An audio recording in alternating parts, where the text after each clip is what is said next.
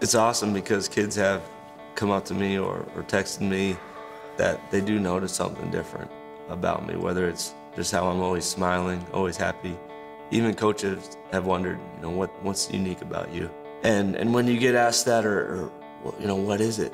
It can be a little intimidating at first. And all these things that have been happening in my circumstance with the University of Southern California, with our sanctions, not being able to play in a bowl game, our head coach leaving and all these things that have happened, people have wondered, why haven't you freaked out? Why haven't you left? Why haven't you transferred? But as much as football defines me by this world, it doesn't define who I am as a person.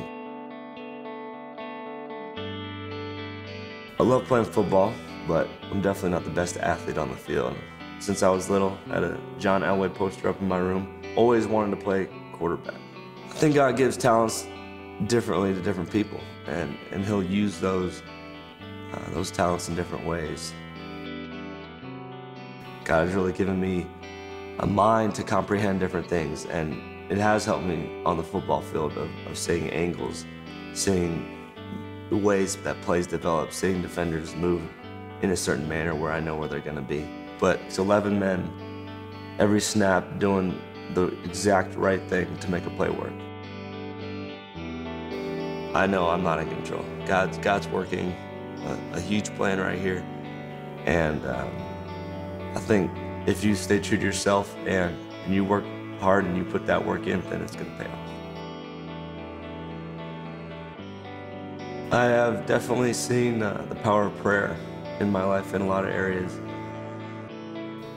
In our crazy life in this society, when there's so many things going on, so many different areas that can pull you to different things, is finding peace and quiet to be able to talk to God is something I found that can be very rewarding. And it's just like any relationship that you have with a friend.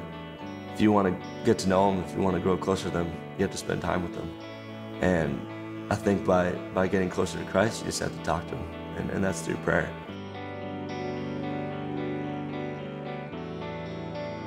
Being a Christian at my school is special because there aren't too many. USC has the most international students of any school in the world.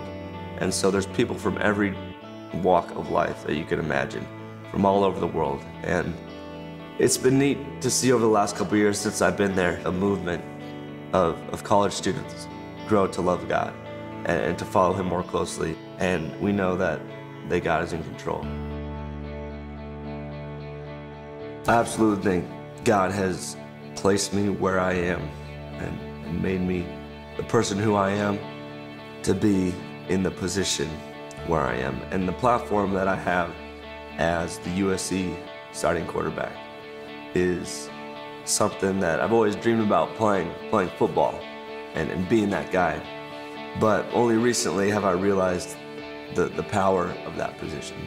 And to see the USC quarterbacks of the past and how they've grown up and the influence that they've had on people.